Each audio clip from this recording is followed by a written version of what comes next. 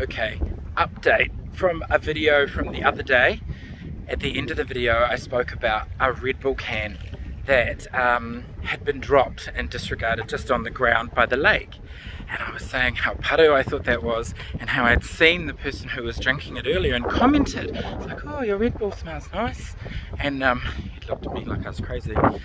I just saw them again, coming into the park, and I took my earphones out and I just stood and waited and just watched, and Ollie stood and waited as they approached, and I just stood just looking at them, just watching. I was soaking it in because I was working out what I was going to say.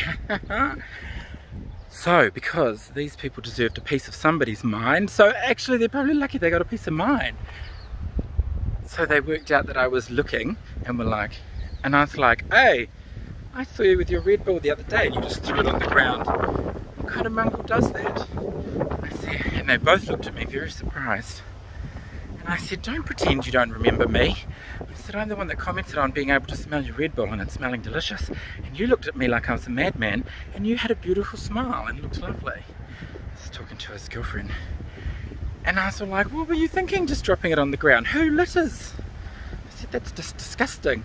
I said, I thought we as humans were past all that by now. How about you try and do better, eh?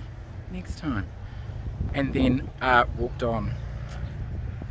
Kind of. I mean, he took it really gracefully. He was all like, okay, crazy guy. Yeah, but I would like to think that maybe next time he'll think twice before he just litters. I mean, who does that? Oh, I've got rubbish, I'll just litter this beautiful environment with it. Nobody. Anyway, cantankerous middle-aged man much? Hashtag.